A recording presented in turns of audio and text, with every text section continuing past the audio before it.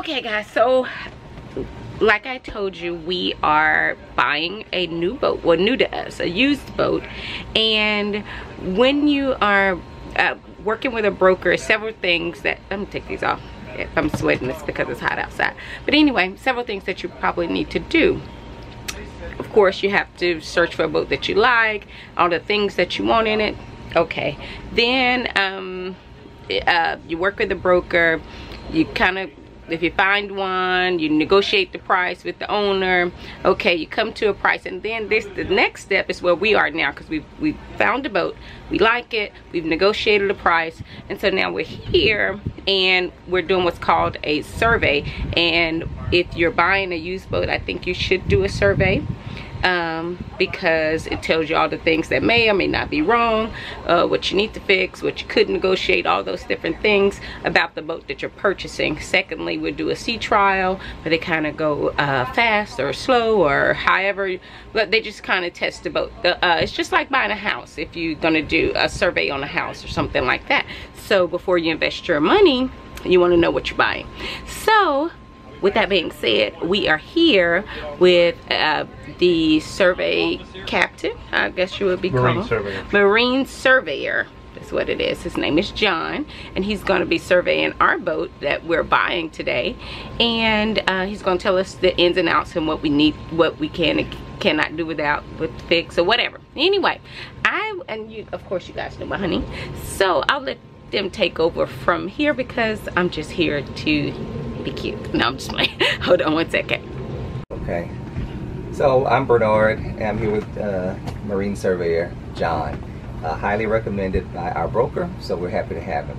So John, let me just maybe basically start with just explaining for our friends out here, what does a Marine Surveyor do? What's the function? And then we'll talk about some of the stuff you actually look for in our boat. But what's a Marine Surveyor do for us? A Marine Surveyor is, like your wife said, basically a house inspector for a boat. I go through all the systems on the boat, the electrical, the mechanical, the fiberglass, the wetted surfaces, the running gear, the props, the shafts. A boat is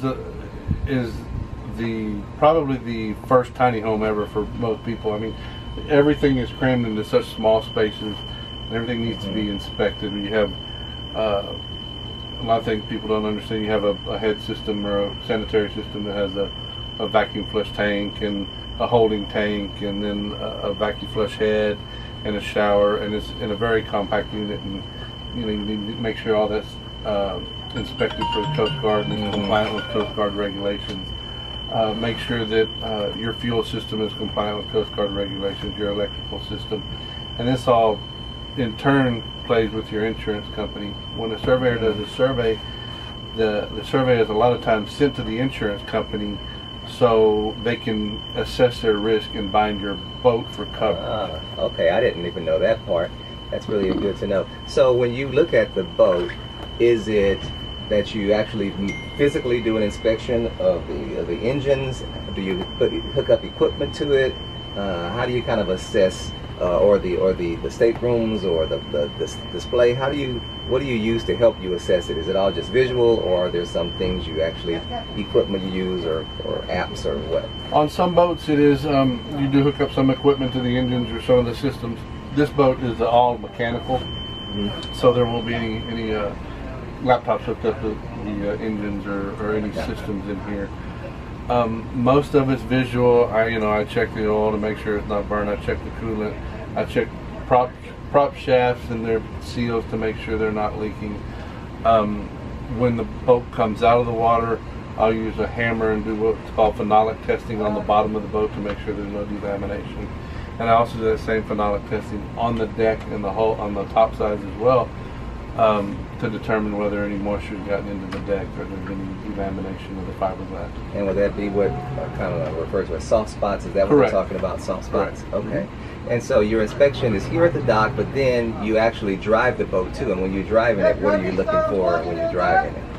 When you're driving the boat, you're looking for what your speed is at idle, what your speed is through the range of RPMs, and making sure that your boat will get to the manufacturer specified rated RPM and not overheat and not have any problems at that RPM. and then we'll go back to what the manufacturer's recommended cruising RPM is. Run at that cruising RPM for 10 or 15 minutes and make sure that we don't have any overheats, no alarms. Check the engine to make sure there's no oil leaks or blow by. Just do a complete visual to make sure everything's good. And then after the run, then do you come back and look for any water that may have gotten into the boat? Okay. All right, that's very good to know. And then I know there's also a part of the survey where you actually take the boat out of the water, and that's where you're doing the inspection with the hammer. Correct. Anything else you're looking for at that point? You're running your shafts. Make sure there's no corrosion on your shafts or your struts, your rudders. Make sure the cutlass bearings are good on the prop shaft. Make sure your shafts are good. I don't see any twisting in the keyways. Make sure everything is secure on the bottom of the vessel. Make sure all your through holes look good. Okay.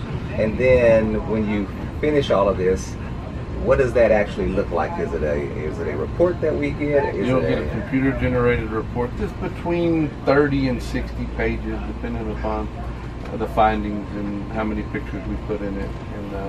And the report will give you a vessel rating. Is a vessel fair, average, above average, or Bristol? Very few times you get a Bristol boat. Even boats out of the yard, brand new, normally aren't. It's hard Bristol. to get that top rank. It is. Then you'll get a value of the vessel and a replacement value, meaning if like in kind boat, brand new, what it would cost as a replacement value. I think the insurance companies probably want to know that as well. Correct. Okay. All right. Well, that's been very helpful. Thank you. I hope that's been helpful to you guys. And if you have any more questions, you can send them to my wife, Ebony, and we'll try to get them answered for you. Take care. Okay, guys, I forgot to tell you what kind of boat we're getting. Okay, so we've been looking all around, and what we've kind of found was a SeaRay. So it's the SeaRay is, I guess, the brand, and the model would be the 380 model, I guess. I'm looking at my husband. Okay, so the SeaRay 380, and it's an older boat.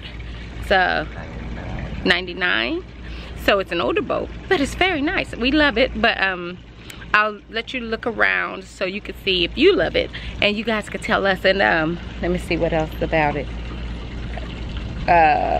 Nothing. It's just the SeaRay 380. Anyway, I'm gonna turn around and let you guys see. Huh? Okay, my honey said to tell you guys that it's been converted for diesel engines, which is very important because diesel engines don't really give you trouble. I heard that gasoline engines give you a lot of trouble on the water sometimes, but diesel engines don't.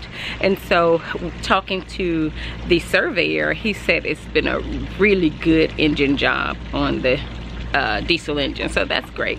But anyway, I'm gonna turn it around so you guys can see the boat. I'm gonna walk around so you can just see how it looks. All right, give me just 1 second. So this is our new baby. This is the SeaRay 380. See right here, that is called a swim platform. That's what kind of lowers so that you can get in and out of the water easily and get back on the boat. So that's called the swim platform. This is called the cockpit. I'll take you in here in just a minute, but let me show you the outside. But anyway, so this is our SeaRay that we're about to get, if it all works out well, which I think it will. The guy said nothing too major. So what is this part called, babe? The bow. So this is the bow of the boat. I'm about to take this class so I can tell you more about what different parts of the boat is, but this is the bow. So we're gonna get some sun pads up there so we can all hang out. Then gonna take you around.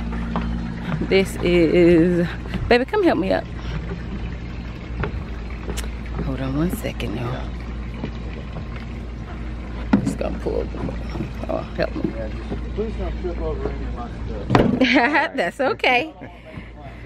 So this is the cockpit area. They have it lifted up for the engines. But anyway, so this is the seating.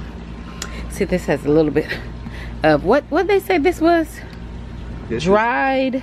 It's sunscreen oil. Sunscreen oil. So we're gonna get it reupholstered. Yeah, that causes it to get discolored. Okay, so nothing major on that. So, but we're gonna get it reupholstered anyway. That's the table, and these are the engines that we were talking about earlier. They had to lift it up to test the engines. So it looks like that. And this is the front. I mean, this is what's called this, huh? This is the helm of the boat, where you operate, and this is called the technology that is associated with navigating the boat. So this is how it'll look from here, and yeah, so that's that on that, the helm. And then we'll go down to, what's this called? The interior. The interior. The line and the stateroom. And I'm gonna walk down. It's all jumbled up because they're walking around. So this is the galley, and they're taking all this stuff out, make sure it works. This is a stove here. Let me see if I can open this for you.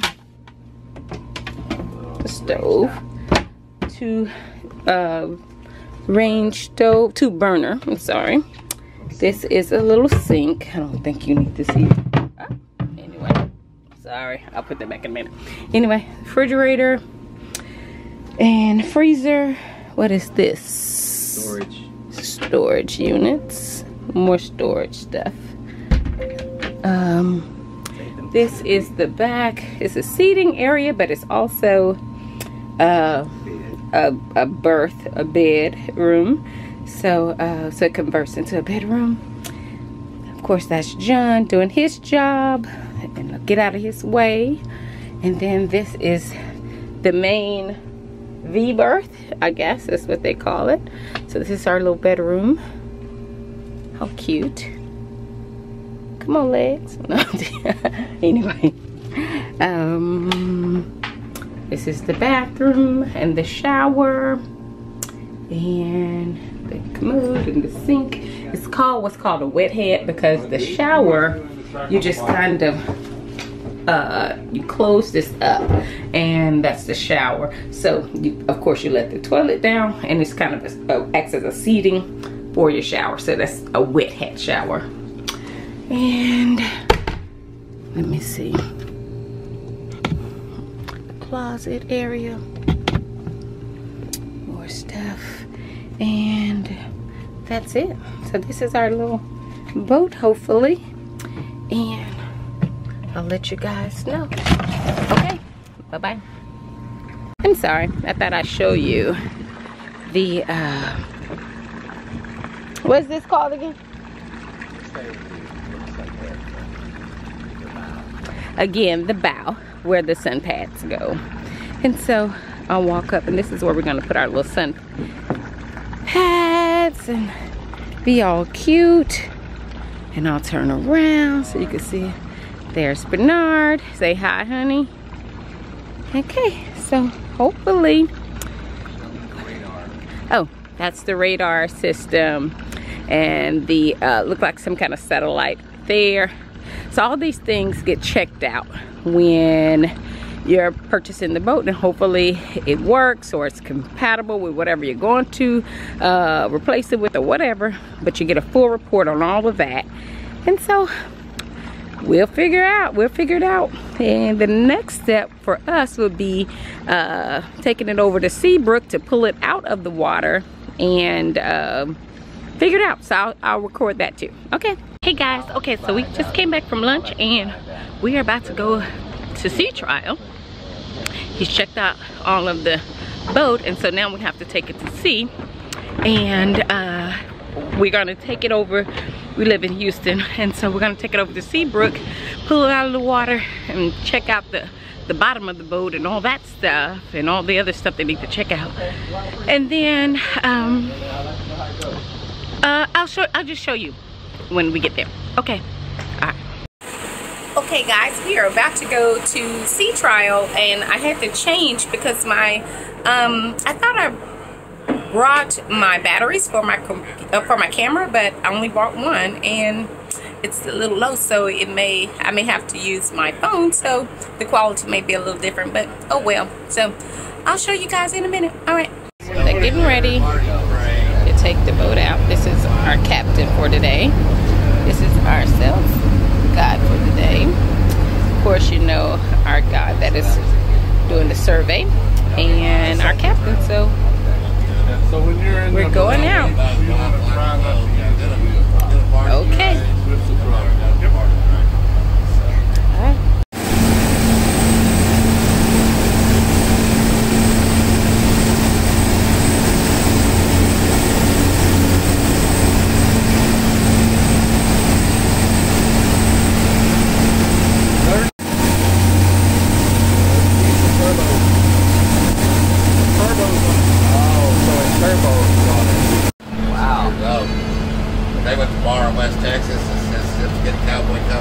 Okay, so they are pulling the boat in for its inspection. This is what happens at the SeaRay shipyard. This is our captain pulling it in. Guys helping out. Here it comes. Okay, so they're going to pull it out of the water. Alright. Okay, this is them lifting it out the water.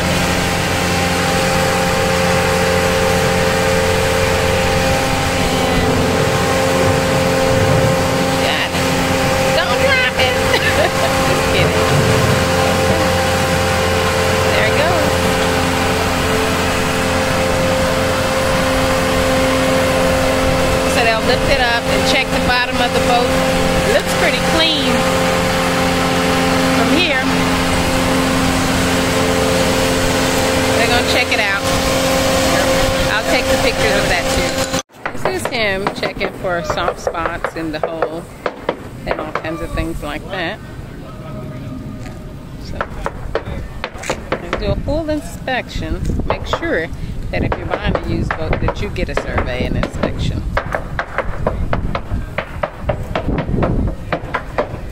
This one, he like a kid in the kid store. He can't wait. Look at him. So excited. Cleaning off the algae before they put it back in the water. Okay guys, they said that it is not usual to pull the boat out of the water and it looks that clean under the bottom. There's a lot of barnacles, lots of crud, a lot of everything that usually is at the bottom. But the guy said that it had a bottom job, I call it a bottom job, where they clean it and they repaint it, that kind of thing. So he said it had a very recent bottom job, so that's the reason why it looks so clean. Okay, so the last part of the inspection is that they're going to put it back out on the water and run it open to see how fast it goes and if it holds steady, I guess. If it holds steady. So, okay, give us a second. That's it. Hold on, baby. Hold on, baby. This is him going super fast to see how fast it goes and if it holds steady.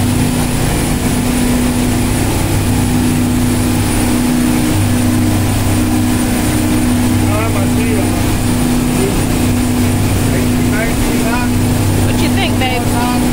Babe. 30 so far. We're at 24. How much? 25 miles per hour so far. It looks like 34 or something, so 34.50 and 21 knots is 20. Take a picture of that gas. Those are just these temperatures on both of them. They're not climbing, are they? Temperature's not climbing. That one's running a little hot though. Yeah, they both are. They both there though when you're running. Okay, so we're done with everything, and I guess I'll let them say their last little stuff. Hold on. So we're here with John, and we finished the bulk of the survey. We just came back from having the boat hauled out, and I guess now, John, the next step is what, do a report.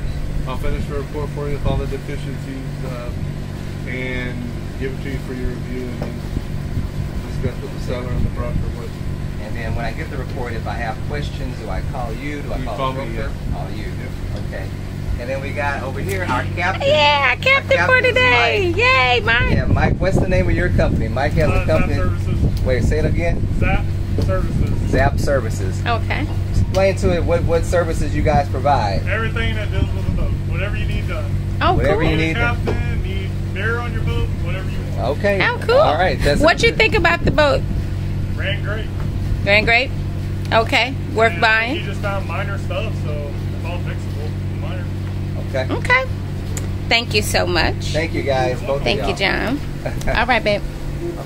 Okay, guys. So, I'm just sweating like a pig, girl. But anyway, so we are done with our trial and everything, and I think he's going to get it. So I think we get a boat. Well, I think it's some minor things that he's going to go back and forth with the owner. But from what I see and how excited he is, and the fact that the guys are saying it's a pretty good boat, a good solid boat, I think we're going to get it. So the Ebony Queen is coming home with us. All right, bye. Hi guys, so I want to give you an update. If you've been watching us, you know we have put in an offer on a boat and all that stuff, so I'm going to recap for those who are kind of new. So we've been working with Texas Sport Fishing Yacht Sales, and they've been really good. They've showed us lots of boats to choose from, even though it's a hot market right now. They've got a pretty good selection of boats, and they're always getting new ones, so check them out if you get a chance. But we've been working with them, and we found a boat that we really liked.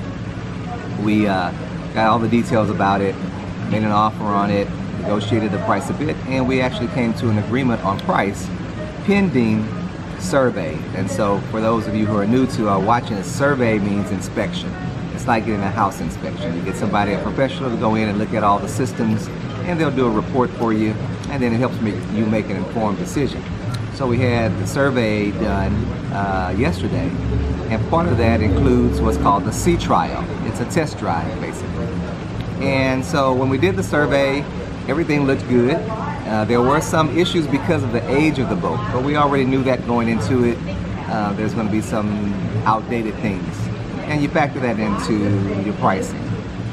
One thing that we liked about the boat was the fact that it has diesel engines, and that's a big issue in the boating world because diesel engines are known to last longer, be more durable, and a better investment over the long haul. So we like that. Well, we did the sea trial, had a little bit of overheating issue with the engines. So we continued to do our due diligence. We asked some friends of ours who were more experienced boaters what their thoughts were. And they said, hey, you need to ask certain questions. So we did. We asked those questions. We called around to some of these service businesses around, the businesses that services the boats, and we said, hey, are you guys familiar with these particular diesel engines? Well, it turns out after talking to about 3 places, they weren't really familiar with those particular diesel engines. It turns out that it was not a very mass-produced type of engine, and so getting parts for the engine is pretty difficult. And finding a service provider who can actually do the work on those engines, not a lot of them in the area. So my point to you is continue to do your research when you're going to buy a boat, because it's a big investment. And now that we kind of learned this, although we like the boat, we don't love the boat. So like it, don't love it. In other words, we're going to move on, and we're going to continue. We'll let you follow along with us on our journey, but we're back in the market looking again. So do your research. Talk to the experts, talk to your friends, do your own Google searches like I've been doing, and call up those dealers, call up the service repair people, and talk to those people who are hands-on with those technical and mechanical things about the boat. Good luck, and we'll see you soon.